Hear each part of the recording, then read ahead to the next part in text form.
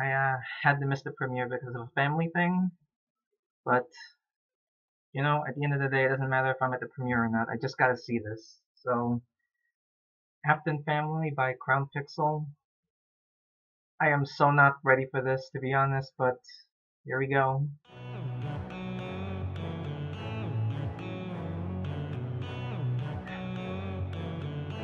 Lizzie, Mikey, I'm sorry if I said that. Aww, look at them. Look at them.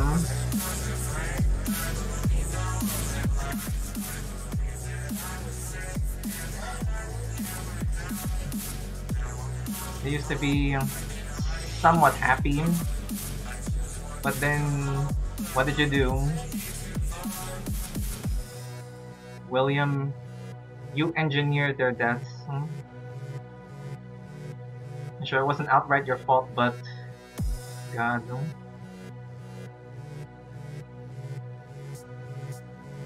You made them in the first place.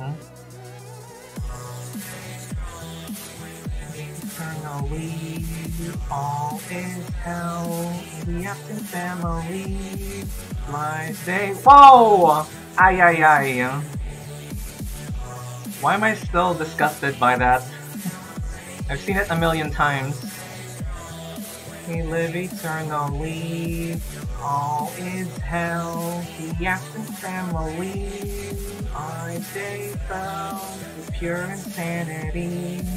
All is hell in the Afton family. Okay. I've seen the trailer, now what?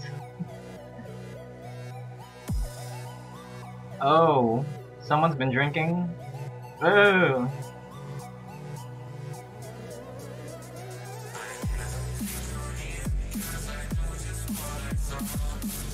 Hey, feel free to let me know if I'm not talking loud enough.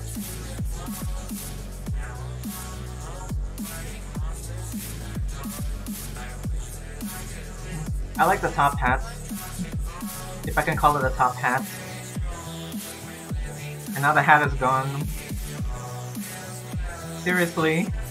What is this boy doing? Woo!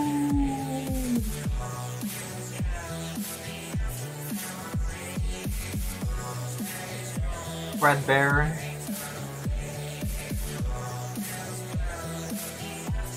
Oh.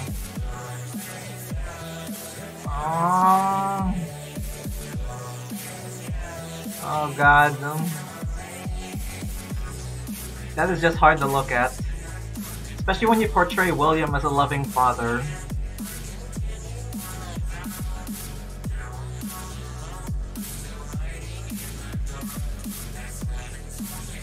Wake up. Yeah, stop dreaming. They're gone.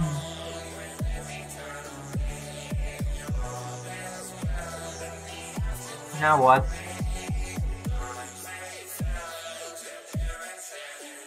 Ooh, Void has gone purple. What?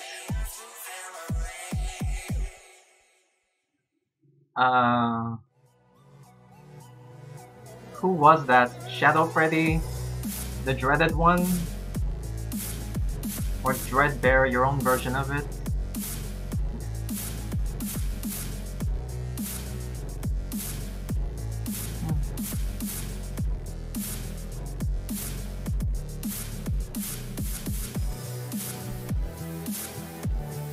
Lumio, Jack. By the way, I read the comments. Crowned, did you really fire a Lumio?